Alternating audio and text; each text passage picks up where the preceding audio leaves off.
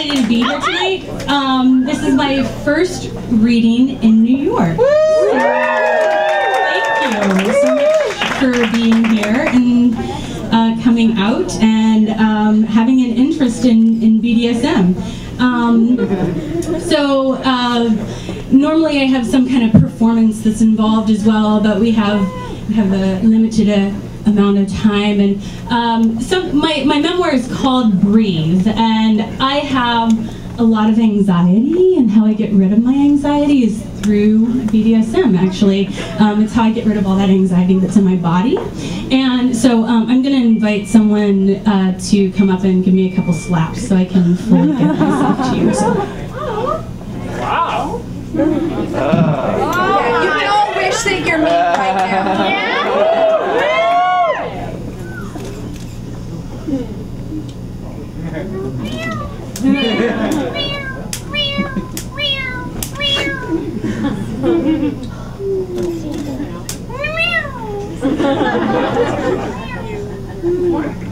Just one good one. Oh, really? Oh, really, wait. really good one. I'm trying to be polite here. Oh, yeah. Okay. Oh, that's better. Thank you. Thank you, Princess. All right. So I'm going to be reading a little bit from my memoir, Breathe. This excerpt that I'm reading is also going to be out on Off the Set, which is a book that I think is coming out this month. So you can get that on Amazon.com. Room 402. I looked down at my sheet of paper, blue ink scribbled on lines in a journal that had seen me through the last 6 months of travels. The book was bound in spiral coils and covered with the front and backing of a used book. The title was no longer visible under stickers that I'd collected over the past months, patchworked with my sexual politics, a shiny Good Vibration sticker, punk rock bands, and local music stores. I pressed the elevator call button and ripped the page from my journal. Here, I think maybe I need to scoop this or something. Here, this might be a little, maybe, this will work. Okay. I pressed the elevator call button and ripped the page from my journal, stuffed it into my back pocket. I remember the first time I met Josh. He was late and I was early. Even after taking the bus and getting a bit turned around in the industrial area of Seattle, I stopped a police officer to help me with directions to the address scribbled in my journal and scurried down the sidewalk into the dark carnival-like studio. Reds and purples popped out in the dark black surroundings. I'm startled by the sound of the doorbell and look up to find Josh and his partner Kat carrying photo gear in a cooler. Josh makes his way over to me. He's at least 6 feet tall and he towers above my body, which is still curled up in the chair, with my journal gazing up at him. Short, dark, boyish curls of hair springing from his head, sprinkled with bits of gray, while a goatee circles his mouth, and I watch his mouth as he moves his lips, saying words that might be, "You must be Madison, I'm Josh, and that's Kat. I'm sorry we're late," but I'm lost in a familiar presence that radiates off of Josh. I feel like I've known him before, but where? I'd never been to Seattle, and I can't imagine that we would find ourselves in any of the same circles in San Francisco. He wears blue jeans and a black t-shirt with a logo for what appears to be a BDSM event or a community group. I look down at his boots as he takes my hand to help me up off the chair, and I feel his calloused hands taking hold of me as I realize this is my father. A comforting working-class blue-collar man with manners that looked at me like I was a princess.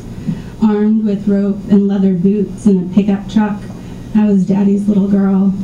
And my daddy wasn't going to leave this time.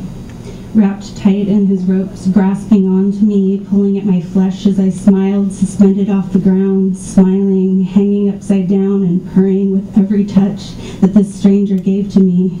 It was safe. It was compartmentalized. This was work. I was paid to enjoy myself. I was an activist, revolutionizing porn by showing a woman enjoying herself in bondage. This was work. That's what I told myself as I signed the paperwork and asked Josh where I should take my girlfriend for a romantic Italian dinner. The elevator doors opened onto the 4th floor, and I stepped into the hallway following the signs, watching as the numbers dropped. 414, 412, 410, room 402. I knocked on the door. I remembered the last time that I'd seen Josh. I hadn't tasted his ropes. Instead, he took photos as his dominatrix friend paddled and fucked me. I kept waiting for Josh to step in and rig me in a position before setting her loose on me, but he didn't. I was frustrated. But it was a job. I was only here for my job. If he didn't want to tie me up, I didn't need him to tie me up.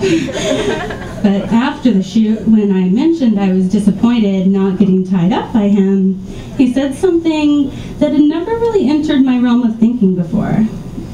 You know, I can still tie you up if we're not shooting. It was like a light went off in my head. You mean this happens when a camera isn't rolling? You mean this could happen to me when a camera isn't rolling? It seems so dangerous. Tight rope pressed against my flesh and his body so close to mine. I was worried what might happen if a camera wasn't there to dictate our roles of model, photographer. And although Josh and Kat had arrangements for sexual situations outside of their relationship, Gage and I did not. Room 402. The door opened into a small but charming hotel room set up with a video camera on a tripod and a photo camera lying on the bed.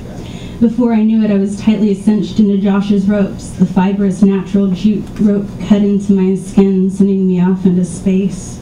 His hands felt so nice up against my eager and excited flesh. It seemed like so very long that I'd been waiting for this.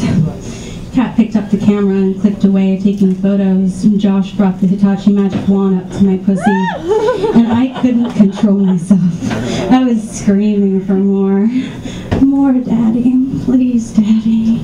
God, fill me up. Please, fuck me.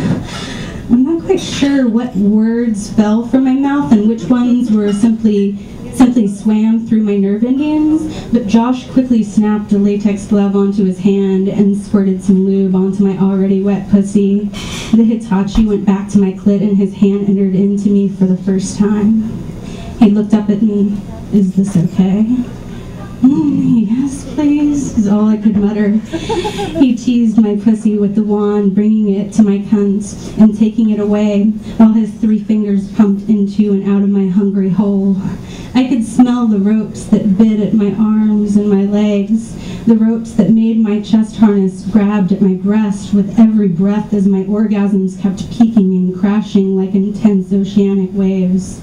I could feel his latex-covered hand in my cunt, pumping and fucking me with pleasure, grasping for my G-spot, fucking my eager wetness. I collapsed, bound in his arms, Kat still taking photos. Wow, I think that's a wrap, he said, trying to keep his composure. Josh undid his ropes from my body, and I felt a little lonely in their absence. I was sad to see them leave. In my life, I kept work very separate from non-work, but I felt like some of those lines were becoming more and more blurry as the night went on.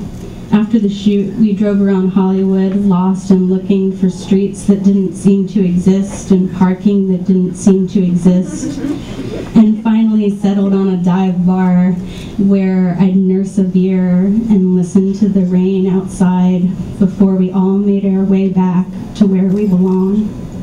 Thank you guys so much.